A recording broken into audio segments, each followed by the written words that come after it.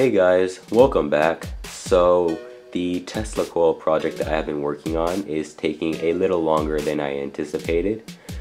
I did get some good output with the flyback transformer, but it was not enough for me, so I decided to go ahead and build one of these.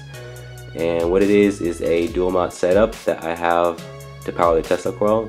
Tesla coil is not complete yet, but I am building it step by step, and this is the power supply for it. So I'm gonna go ahead and give you a quick walkthrough of how it works, and I'll show you some arcs.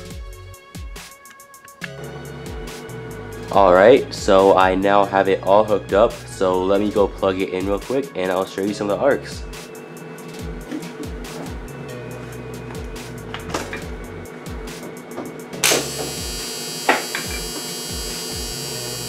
So if you can hear that, that is the ballast buzzing in combination with the fan.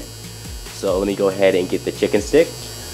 Make sure you always use a chicken stick when dealing with high voltage. And let me show you some arcs. Let me adjust the camera. There you go.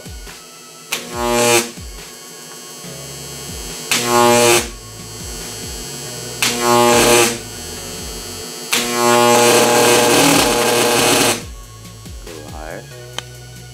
There you go.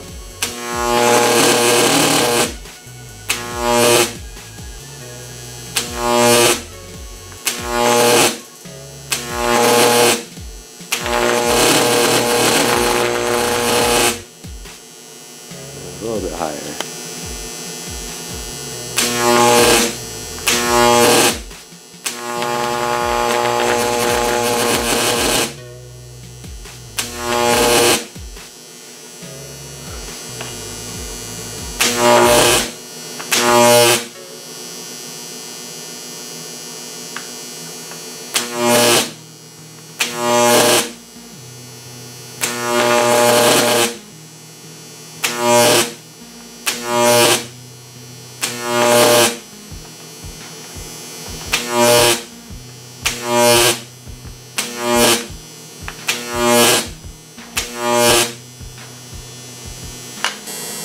I now have an orange set up on one of these terminals, and I will arc to it to show you the sheer power of these transformers and why is a good reason to be safe around high voltage and use a chicken stick.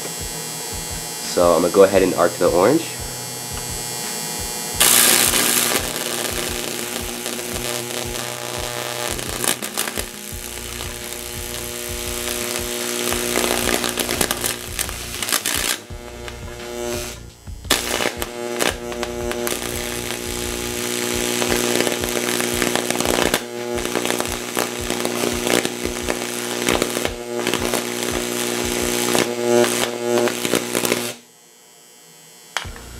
Let me go ahead and turn it off and I'll show you the orange. So as you can see, it pretty much destroyed the orange. A big gash left in it. A hole through the whole orange right through the middle right there. You can see through it. So that is a good example of why it is a good idea to use a chicken stick around high voltage and to be safe, because this can happen to your hand or wherever it touches you.